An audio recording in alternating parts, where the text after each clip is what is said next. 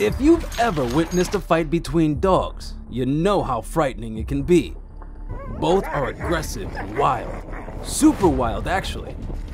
Dogs fight for many reasons, including guarding of the territory, toys, or food.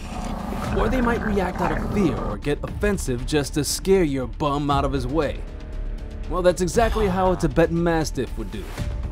Compared with the wolf in the wild, who do you think will run away first? In today's video, you're gonna need a lot of popping corn for this. Sit back, relax, let's get started. Welcome to Animals Wild TV. Known for its bravery and loyalty, no doubt it is deeply loved by people, although it's a large dog by nature. Wanna know why? A sturdy Tibetan Mastiff can weigh about 75 kilograms and have a shoulder height of 85 centimeters. It looks extremely mighty, but people aren't afraid of them. In fact, they become part of the family. The timber wolf is the largest wolf among wild wolves. The timber wolf is the largest wolf in the world. However, it actually refers to the British Columbia wolf, because the timber wolf is the collective word for wolves in North America. It's a group of wolves lying in the north. The body sizes of different subspecies are totally different. The British Columbia wolf is the largest gray wolf subspecies, weighing up to 85 kilograms and standing at 90 centimeters tall at the shoulder. Man, if I say wolf one more time.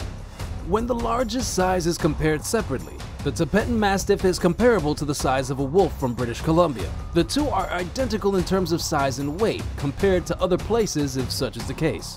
For animals, which one is strong and which is weak mainly depends on the mouth. One on the bite strength and the other on the teeth. When comparing biting force, the Tibetan Mastiff clearly falls short of the wolf. This is because the Tibetan Mastiff's bite force became worse when it became a pet dog in a nursing home. It doesn't need to seek prey, and it doesn't eat bones very often. The bite force gradually decreases. According to the information I gathered, the Tibetan Mastiff's bite force can reach 140 kilograms, whereas the biting force of wolves, such as the British Columbia wolf, can reach 300 kilograms.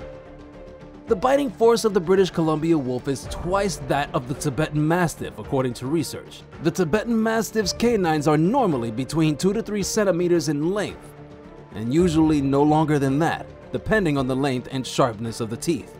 The Tibetan Mastiff's canines are longer than the canines of the British Columbia wolf. The length has been increased by around 1 centimeter. Longer canine teeth will inflict greater damage and will come into contact with crucial organs. Ugh, fleshy. In terms of bite force, canine tooth length, and sharpness, the British Columbia wolf surpasses the Tibetan Mastiff. However, the wolf lives in the wild and has more fighting and hunting experience. Of course, the Tibetan Mastiff is the strongest. However, some netizens will say that it is unreasonable to compare the Tibetan Mastiff with the British Columbian wolf, which is the largest wolf today. And I think it makes sense. The size of wolves varies a lot depending on the species. The Arabian wolf, for example, weighs barely 18 kilograms on average.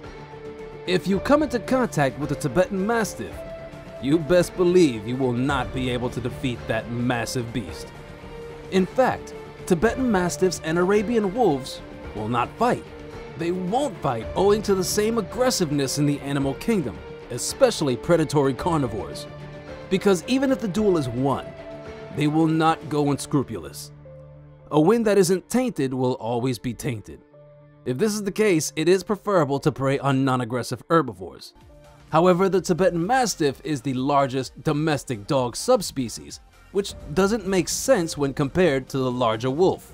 If you look closely, the other two wolves were each attacking one of the combatants. To put it in another way, one wolf attacked the Mastiff, while the other wolf attacked the wolf. All 4 of these dogs were reared as a pack, with the Mastiff being the eldest and most dominant. There are multiple videos of this Mastiff controlling all of these wolves. However, it appears that one of the wolves has finally grown up and had enough of the dog. The wolf definitely excelled the dog, and it's only a matter of time before it takes over as pack leader. The moment you encounter a wolf and you happen to have brought your Tibetan Mastiff with you, expect him to be able to defend you from the threatening presence of such a wild animal. The outcome will vary depending on how many wolves are in the pack, or how many Tibetan Mastiffs are there to guarantee your safety. Although this encounter is not very common, this can happen, especially during your camps or adventures in the forest. And if you have a magnificent Tibetan Mastiff with you, your concern about lurking predators nearby will turn out pretty low. Now, who do you think is more powerful? A domesticated Tibetan Mastiff or a wild wolf? To recapitulate everything, just to remind you, when the Tibetan Mastiff is pitted against a wolf of equivalent size, such as the British Columbia wolf, the wolf is clearly the winner. What are your thoughts on the matter? Leave a comment below, I'd love to hear it. If this is the type of video that you enjoy watching, subscribe to our channel for more of this epic fighting. But wait, don't forget to smash that like button. See you soon in the next video. Thanks for watching. Take care.